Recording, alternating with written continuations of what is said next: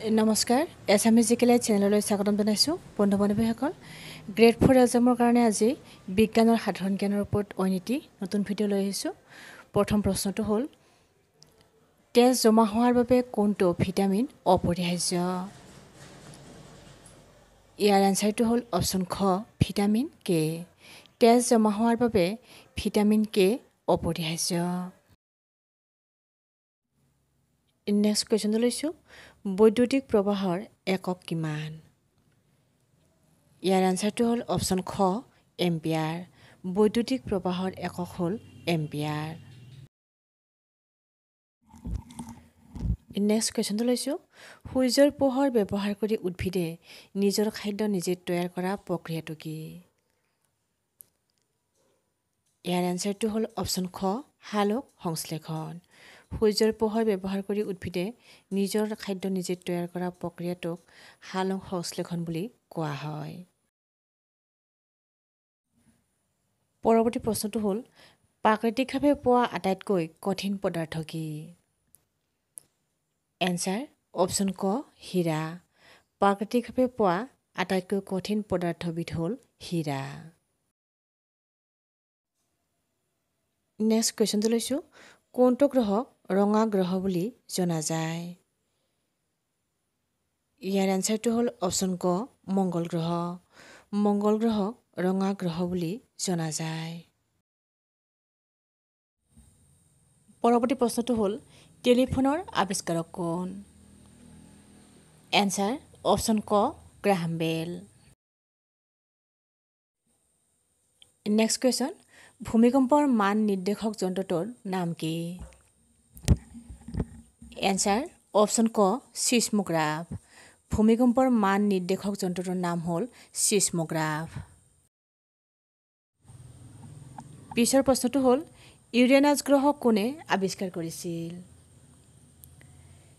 ইয়াৰ আনসাৰটো হ'ল অপচন ক William হাৰ্শেল Uranus গ্ৰহ উইলিয়াম হাৰ্শেলে আৱিষ্কাৰ কৰিছিল নেক্সট কোৱেশ্চন লাফিং গেছ কি এনসাৰ অপচন ক নাইট্ৰাছ অক্সাইড লাফিং গেছ মানে আমি নাইট্ৰাছ অক্সাইডক বুজি পাওঁ নেক্সট কুৱেশ্যনটো হ'ল ডিনামাইট কোনে আৱিষ্কাৰ কৰিছিল এনসাৰ অপচন ক আলফ্ৰেড নোবেলে ডিনামাইট আৱিষ্কাৰ কৰিছিল পৰৱৰ্তী প্ৰশ্নটো হ'ল মগজুৰ ভিতৰ অংশৰ ৰং কেনেধৰণৰ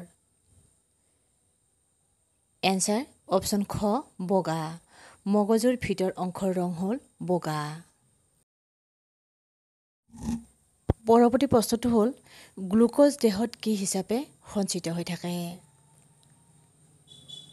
এনসাৰ অপচন খ গ্লাইকোজেন গ্লুকোজ দেহত গ্লাইকোজেন হিচাপে সঞ্চিত হৈ থাকে নেক্সট কুৱেশ্যনটো লৈছো তলৰ কোনটোৰ পৰা খনিজ ৰেডিয়াম পোৱা যায়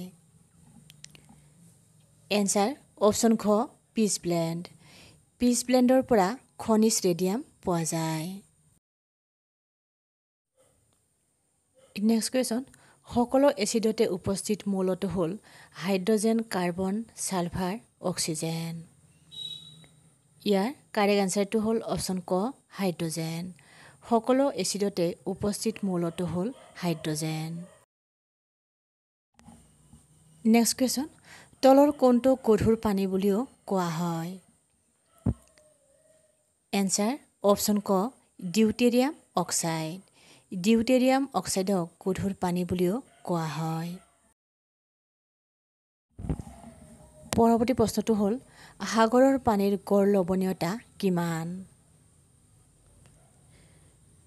এনসাৰ অপচন খ 3.5% সাগৰৰ পানীৰ গড় লৱণীয়তা হ'ল 3.5% নেক্সট কুৱেশ্যন সাধাৰণতে বৈদ্যুতিক বাল্বত ভৰোৱা গেছটো হ'ল নাইট্ৰজেন হাইড্ৰজেন কাৰ্বন ডাই অক্সাইড অক্সিজেন ইয়াৰ আনসাৰটো হ'ল অপচন ক নাইট্ৰজেন সাধাৰণতে বৈদ্যুতিক বাল্বত নাইট্ৰজেন গেছ ভৰোৱা হয় নেক্সট কুৱেশ্যন তলৰ কোনটো গেছৰ বাবে পিতলৰ ৰং সলনি হয়? এনসাৰ অপশ্যন খ হাইড্ৰজেন সালফাইড। হাইড্ৰজেন সালফাইড গেছৰ বাবে পিতলৰ ৰং সলনি হয়। নেক্সট কুৱেশ্যন, তৰল পানী বাষ্পলৈ পৰিণত হোৱাৰ প্ৰক্ৰিয়াটো কি? এনসাৰ অপশ্যন খ বাষ্পীভৱন। তৰল পানী বাষ্পলৈ পৰিণত হোৱাৰ প্ৰক্ৰিয়াটোক বাষ্পীভৱন বুলি কোৱা হয়। নেক্সট কুৱেশ্যনটো হ'ল হালক সংশ্লেষণৰ সময়ত কোনটো গেছ নিৰ্গত হয়? ইয়াৰ এনসাৰটো হ'ল অপশ্যন ক অক্সিজেন। হালক সংশ্লেষণৰ সময়ত অক্সিজেন গেছ নিৰ্গত হয়। নেক্সট কুৱেশ্যনটো লৈছোঁ, আধুনিক ৰসায়ন বিজ্ঞানৰ জনক কোন? এনসাৰ অপশ্যন ক এণ্টনি লেভইছিয়াৰ। আধুনিক ৰসায়ন বিজ্ঞানৰ জনক হ'ল এণ্টনি লেভইছিয়াৰ। নেক্সট কুৱেশ্যন, সকলোতকৈ দহনশীল গেছ কি? এনসাৰ অপশ্যন ক হাইড্ৰজেন। সকলোতকৈ দহনশীল গেছ হ'ল হাইড্ৰজেন। পৰৱৰ্তী প্ৰশ্ন হ'ল, মানৱ দেহৰ কোন অংশত ইউৰিয়া উৎপন্ন হয়? এনসাৰ অপশ্যন ক যকৃতত। মানৱ দেহৰ যকৃতত ইউৰিয়া উৎপন্ন হয়। পিছৰ প্ৰশ্নটো হ'ল, মানুহৰ মগজুত থকা স্নায়ুকোষৰ সংখ্যা কিমান? এনসাৰ অপশ্যন ক প্ৰায় 4000 নিযুত। মানুহৰ মগজুত থকা স্নায়ুকোষৰ সংখ্যা হ'ল প্ৰায় 4000 নিযুত। পৰৱৰ্তী প্ৰশ্নটো হ'ল, মানৱ শৰীৰৰ আটাইতকৈ ডাঙৰ অংগটো কি? এনসাৰ অপশ্যন গ ছাল। মানৱ শৰীৰৰ আটাইতকৈ ডাঙৰ অংগটো হ'ল ছাল। নেক্সট কুৱেশ্যনটো লৈছোঁ, মানুহৰ মগজুৰ কোনটো অংশই ভাৰসাম্য আৰু সমন্বয় নিয়ন্ত্ৰণ কৰে? ইয়াৰ এনসাৰটো হ'ল অপশ্যন খ চেৰিবেলাম। মানুহৰ মগজুৰ চেৰিবেলাম অংশই ভাৰসাম্য আৰু সমন্বয় নিয়ন্ত্ৰণ কৰে। লাষ্ট কুৱেশ্যনটো লৈছোঁ, অগ্নি নিৰ্বাপক যন্ত্ৰত কোনটো গেছ ব্যৱহাৰ কৰা হয়? ইয়াত অপশ্যন দিয়া আছে অক্সিজেন, নাইট্ৰজেন, কাৰ্বন ডাই অক্সাইড, হিলিয়াম। ইয়াৰ কাৰেক্ট এনসাৰটো হ'ল অপশ্যন ক কাৰ্বন ডাই অক্সাইড। অগ্নি নিৰ্বাপক যন্ত্ৰত কাৰ্বন ডাই অক্সাইড গেছ ব্যৱহাৰ কৰা হয়। যদি ভিডিঅ'টোৰ পৰা উপকৃত হোৱা বুলি ভাবে তেতিয়াহ'লে লাইক কমেণ্ট কৰাৰ লগতে আমাৰ চেনেলটো যদি নতুন তেতিয়াহ'লে ছাবস্ক্ৰাইব কৰিবলৈ যেন নাপাহৰে।